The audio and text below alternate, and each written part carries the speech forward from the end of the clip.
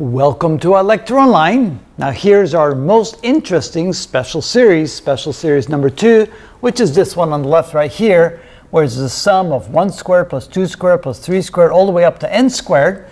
And we want to get a general equation to calculate what that is equal to. Now we already saw in a previous video what it was, but now let's try to actually derive that equation. And it takes a little effort. We also need to remember that this sum right here, 1 plus 2 plus 3 plus 4 plus 5 all the way up to plus n, is equal to n times n plus 1 over 2. And we've already shown you that in the previous video of how to derive that.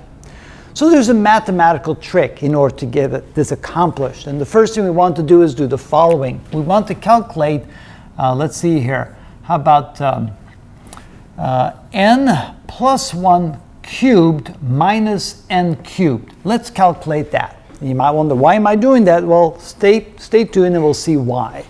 So this is equal to n cubed plus 3n squared plus 3n plus 1, and then we subtract from that minus n cubed. So you see that this is equal to, this is subtracted here, so we end up with 3n squared plus 3n plus 1. Now we continue this trick. Now notice that if we have 2 squared, or not squared but cubed, 2 cubed minus 1 cubed, that is equal to, so here you notice that in this case n is equal to 1, so that equals 3 times 1 squared plus 3 times 1 plus 1. Then if we write, let's see the next one, 3 cubed minus 2 cubed, well, notice that in this case, n is equal to 2, so it gives us 3 times 2 squared plus 3 times 2 plus 1. And we continue like this, and notice what happens. Now we have 4 cubed minus 3 cubed is equal to, now here n would be equal to 3, so it would be 3 times 3 squared plus 3 times 3 plus 1. And then finally we end up with n minus 1 cubed minus n minus 1 cubed. Let's see here. That would be n minus 2 cubed. N minus 2 cubed is equal to, I think it's n minus 1 and n minus q. Let's see here. Actually, I'm going to change that just a little bit because I'm going to skip this one step right here and do this one. How about this one? How about n cubed minus n minus 1 cubed is equal to, now here you can see that this is n minus 1 because it's n plus 1, so n cubed would be n minus 1 cubed. So that would be 3 times n minus 1 squared plus 3 times n minus 1 plus 1. And finally we have n plus 1 cubed minus n cubed, and that would be equal to, right here, 3n squared plus 3n plus 1. Now, what if we add all those up?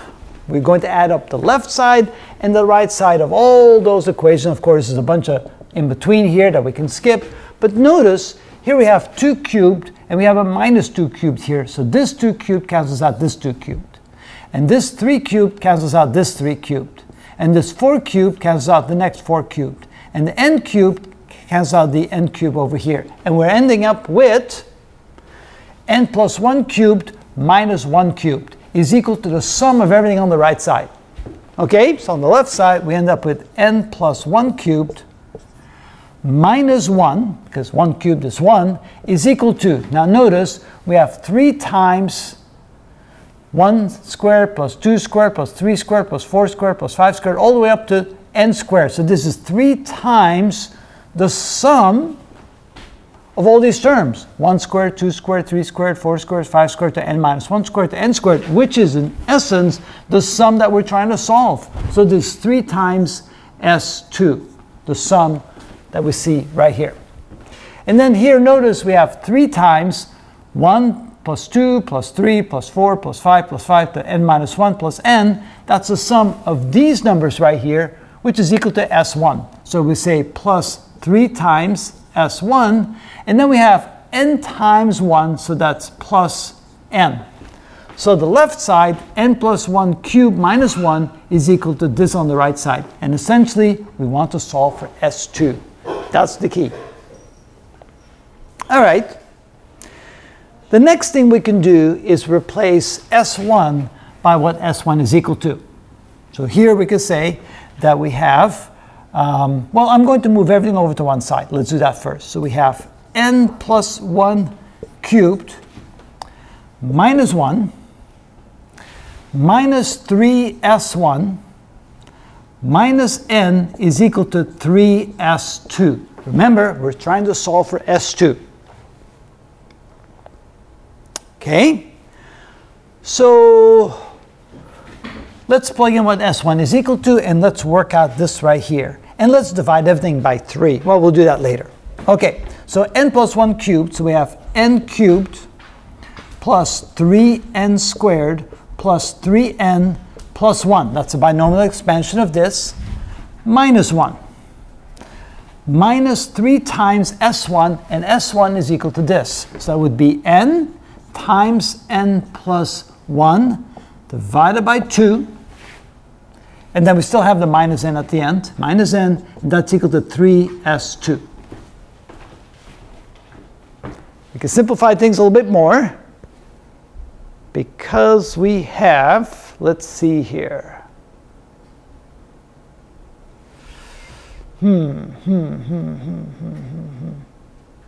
Okay, well, let's continue on.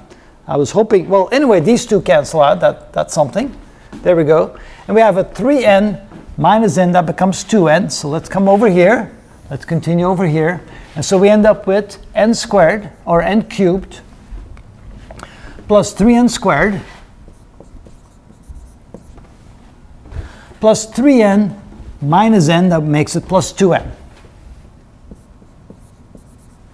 Now we can multiply this out. So we have minus 3n times n, that's minus 3n squared. But we have divided by 2. And then we have minus 3n plus 1, that's minus 3n divided by 2. And that equals, and the minus n we took care of already, and that equals 3 times s2. And remember, we're trying to solve for s2. We can divide everything by 3 to get rid of the 3. So I guess divided by 3, divided by 3, divided by 3. So this becomes divided by 6. This becomes divided by 6. And the 3 is gone. So now we just have s2 isolated all by itself. So now we want the common denominator of 6. So that means that this becomes 2n cubed divided by 6. Or maybe just we'll put it all over a common denominator. That might be cleaner. So divided by 6. Here we need plus 6n squared divided by 6. Here we have plus 6n divided by 6. Here we have minus 3n squared divided by 6 and minus 3n. And all that equals s2. It's beginning to look a little bit better. Combining like terms, we have 2n cubed plus 6n squared minus 3n squared. That would be plus 3n squared plus 6n minus 3n, which is plus 3n. And the whole thing divided by 6 equals s2. So now I'm going to turn the equation around. I have s2 is equal to, and I'm going to factor out an n. That would be n times 2n plus 2n squared plus 3n plus 3, like this. Is that correct? Do I have that correct? N times n. Okay, I think so far so good. Divide by 6. Yeah, I do have to divide by 6, but I'm wondering about this 3 right here. I'm wondering about that 3. We have a 2n. Something is wrong here. I made a mistake. Because if I go from a denominator of 3 to denominator 6, the 2, because it's a 2n, becomes a 4n over here. 4n. And 4n minus 3n is a single n. And a single n becomes, this becomes 1. There we go. So I made a mistake. Got to be very careful. Because if I didn't have a 1 there, I wouldn't be able to factor it, and that would be a problem. But now I can clean this up a little bit more. I can now say that s2 is equal to n times, and this can be factored into n plus 1 times 2n plus 1, all divided by 6. Now notice if I multiply this out, I get n times 2n is 2n squared. N times 1 plus 2n times 1 gives me 3n, and 1 times 1 gives me 1. And this is ultimately the equation I was looking for. This summation right here, 1 squared plus 2 squared plus 3 squared plus 4 squared, which is S2, is right here, cannot be written in this format, which we've shown you before. We just didn't show you how to derive that equation.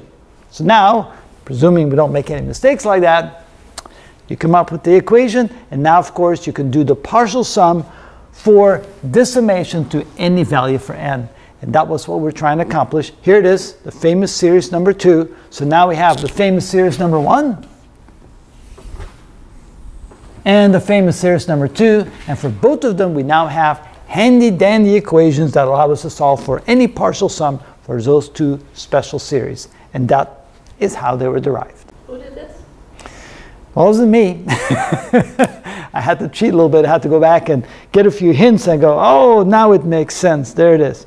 Because that's not easy to come up with. It's beautiful. It's a beautiful, beautiful technique.